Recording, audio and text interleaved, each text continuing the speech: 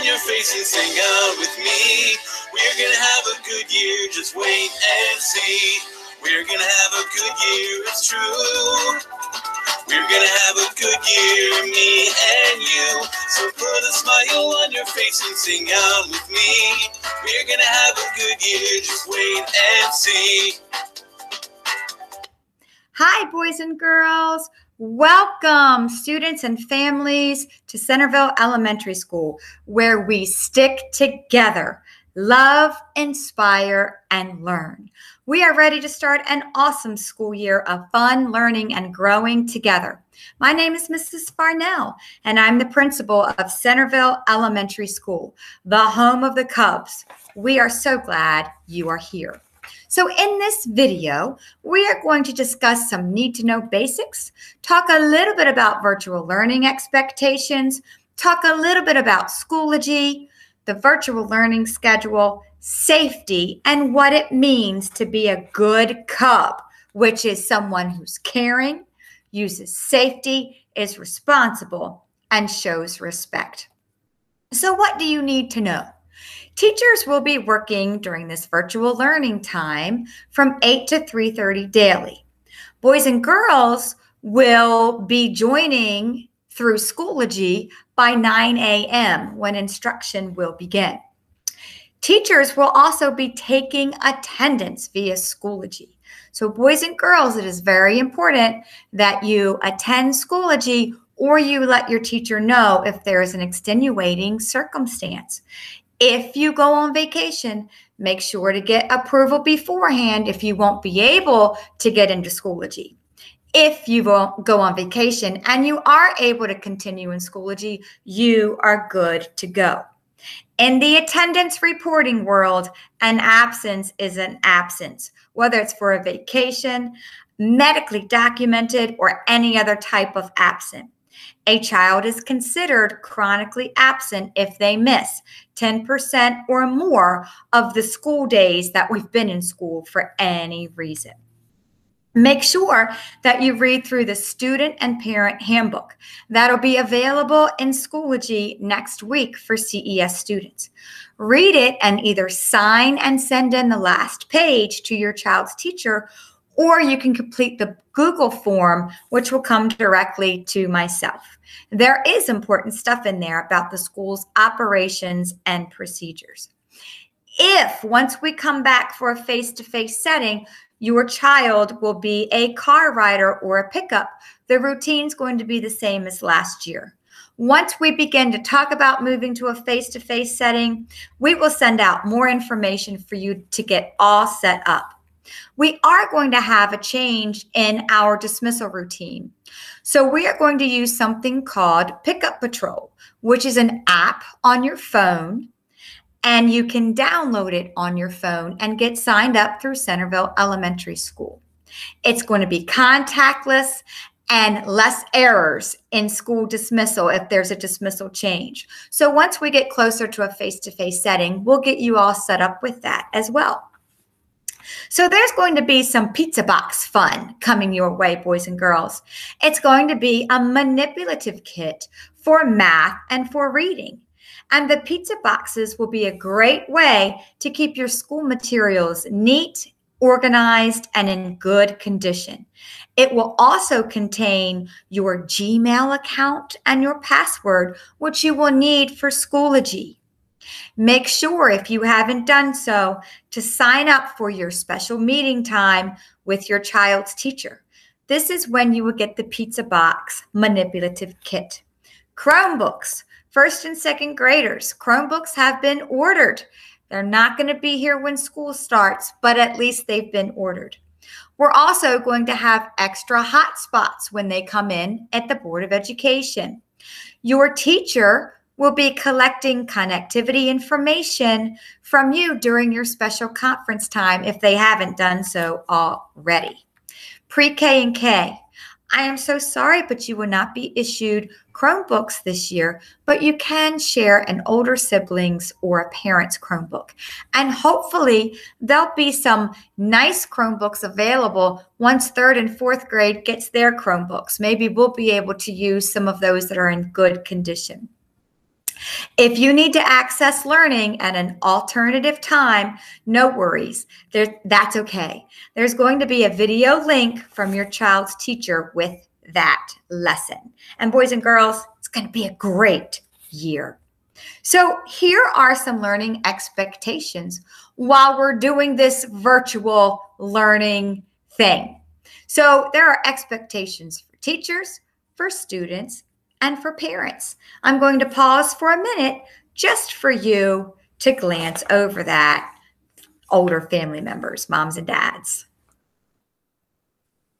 Students, make sure that you log into Schoology, that you complete your assignments, that you're honest academically, and that you attend regular check-ins and contact your teacher if need be. Schoology. So boys and girls, you are going to use Schoology to do your learning when you're distance learning. You and your parents will use it together. This is our new learning management system, and this is the platform that your teacher will be using during virtual, live, synchronous instruction. This is meant to be a single sign-on using students' county-issued Gmails and passwords. This is where most of the learning will take place. This is where you will turn in your assessments and assignments and be able to show what you've learned. The first week of school, your teacher will show you how to get all set up and ease you into the platform. It's very important that teachers have family members correct emails that first week, because you might receive a Google Meet invite for the Schoology setup session. Remember, live sessions will be recorded, so you can go on and catch the lesson if you were unable to join it in a live synchronous setting. So this is a very, very, very generic overall virtual learning schedule. I've sent out more specific schedules via School Messenger, and your child's teacher will also send classroom-specific schedules as well. But generally, you can tell from this that synchronous or live instruction will take place between 9 and 12:30. Second graders, you're going to be done closer to 1 o'clock. Now, this doesn't mean you're online from 9 to 12:30. Not all of this time is going to be spent online. You will be clicking in and out of Schoology for whole group lessons and small group instruction for reading and math. So within this 9 to 12:30 block, there will be times for boys and girls to complete their work independently, to take breaks, to get a snack, to get some movement in.